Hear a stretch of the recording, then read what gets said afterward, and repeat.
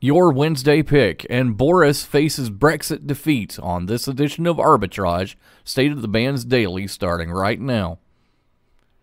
Good morning, traders, and welcome to your Arbitrage State of the Bands Daily for Wednesday, September the 4th, 2019. I'm Joshua Stark. On a day of humiliating setbacks, British Prime Minister Boris Johnson suffered a major defeat in Parliament on Tuesday night as rebellious lawmakers voted to seize control of the Brexit agenda, prompting the embattled Prime Minister to say he would call for a new general election. The 328-301 vote, made possible by fellow Conservatives who turned their back on Johnson's pleas, cleared the way for his opponents to introduce a bill Wednesday that would seek to prevent Britain from leaving the European Union without a deal October 31st. It was a momentous day in Britain's centuries-old parliament as the legislature rose up to successfully challenge the power of the Prime Minister and his government over vital Brexit policy. Invest in stocks, ETFs, options, and cryptocurrencies, all commission-free, right from your phone or desktop. Access professional research reports, trade on margin, and make bigger instant deposits with Robinhood Gold, all starting at $5 a month. It only takes a few minutes to take control of your financial future. Sign up now to start investing with Robinhood at arbitragetrade.com/Robinhood.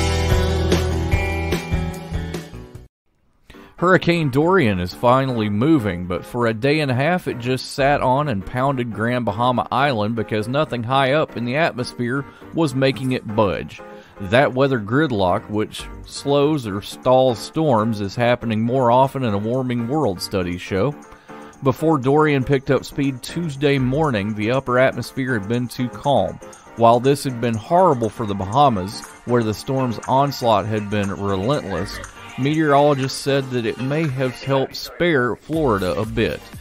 Your Wednesday pick owns and operates an integrated system of natural gas gathering pipelines, compression stations, processing and fractionation plants, and water handling and treatment assets in the Marcellus Shale and Utica Shale.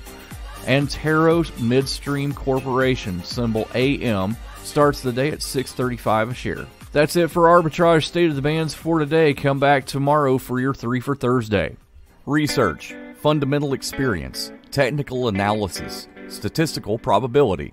It's what sets us apart, and it's what will get you to stop watching and start living.